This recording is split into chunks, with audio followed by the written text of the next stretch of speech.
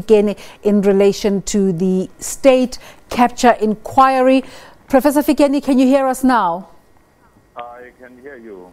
You're on the line now, and when our conversation got cut off, we were just talking about the processes in terms of where the state capture process started leading up to the very last testimonies, and you were giving us your thoughts on that. Yes, I was saying that it confirms much of what we've read in the media, but at the same time, it was now formalized. It was presented with the context. Now we know how the state institutions were overridden and how state-owned companies were undermined in many ways. But it will become more interesting when you start having cross-examination as well as forensic testing to validate some of the claims or denials. Former President Jacob Zuma stated that he wasn't interested in cross-examining anyone because he wasn't personally implicated in all the testimony that came through. Did you have a sense that no valid testimony came through in terms of specifics and actuals? I do think that there is all over the place something that points directly to him. Initially, he might have had some validity in that claim when fingers were pointing at some of his ministers at the Gupta family. But now, increasingly, things have come directly to him, so he has a case to answer. Let's break down the different testimonies. Feki Mento, former Deputy Minister Jonas, Mr. Godan, Cheryl Carolus. Which testimony for you carried a lot of weight?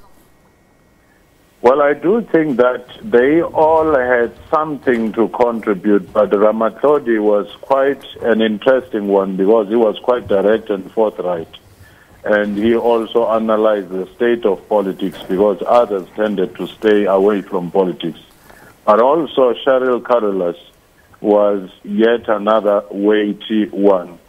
Probably Mr. Manye came in already having a very negative position and also trying to question the very legitimacy of the state inquiry. To that extent, I don't think he therefore spent more time on very specific factual issues. He came to argue a political case in a judicial process. There were a lot of questions about the credibility of Mr. Manye's assertions. Your take? To some degree, because he has been quite embroiled, involved in the business interests of the family and also has taken a political position, it will be very difficult for him to present a purely tactical, factual position without having to veer into the political space or the perception that there is conspiracy. So that tends to cloud judgment. Similarly, the likes of Feki Mento, since she has been quite vocal in the media, social media, in the book publication, having taken a political stance, the same thing, when you try to solve a judicial or governance issue through political responses, it tends to be cluttered. Major banks also came to testify about why they felt pressured to close the accounts of Gupta-linked companies. What did you make of their testimonies? Well, I do think that they made their point, that they were pressured, but at the same time, they ought to have understood the context that under those circumstances, there is already a suspicion that you do have 4 dominant banks which can shape or close down, facilitate, frustrate any economic activity. So anyone interested as to whether their position was not influenced by politics was actually, a legitimate concern. It's a question of whether when they satisfied themselves and explained to the political figures, they felt that pressure was still going on. We do know for a fact that Mosebenzi Zwane broke ranks with the cabinet, which seemed to have been satisfied with the explanation and continued pursuing. And as we now know, the fact that Mosebenzi Zwane had greater affinity and connection to the Guptas and the former president than the rest. You were saying earlier that Mwakom Ramatlodi's testimony was one of the strong testimonies in the process, and as a result, Glencore CEO Ivan Glassenberg has said that he's willing to testify in terms of how ownership of Optimum Coal was moved from them to the Guptas, ending up with Eskom paying about 600 million rands to facilitate that transaction.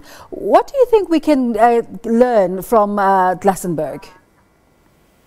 I don't think we can learn much more than the facts we already have. It's quite clear that the process to tilt the balance towards the Guptas was already in space and everything was going to be done. But at the same time, we should be cautious not to swing the pendulum to the other extreme. Some of these mining giants are not squeaky clean, because some of them had prices which were quite steep, and they cry foul. But at the same time, I can't quite fathom why some people argue that the giving away of these mines into an immigrant community is black empowerment, because some people have been saying black empowerment. There are many prospective business people within the country. It doesn't have to take some people who came in, had close political proximity to the leadership to do just that. And these are the seeds of the degeneration of Eskom that today we're experiencing. So the inquiry depends on whistleblowers to provide information that it needs to investigate. In fact, the Deputy Chief Justice Zondo has repeatedly made requests to the South African community to say, if you have anything that you think can stick, approach us. What are your thoughts on this almost people are not really wanting to come forward to talk? What do you make of that? It's a number of factors. One, people see this space as politically polluted. You do, you damned; you don't, you damned. And they do not see the kind of insulation or protection. And some of them might think this is a public space, and even if you go into any private confession, it will end up in the newspapers and in public and in the social media.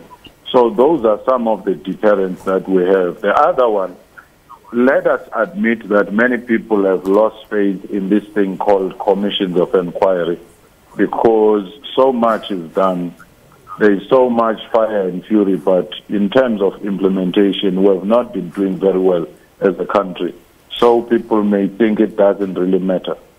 Professor Fikeni, just in closing, let me go back to Mzwanele Manyi's testimony and how he reminded us that this process was not a court of law, that important separation of the inquiry from judicial processes.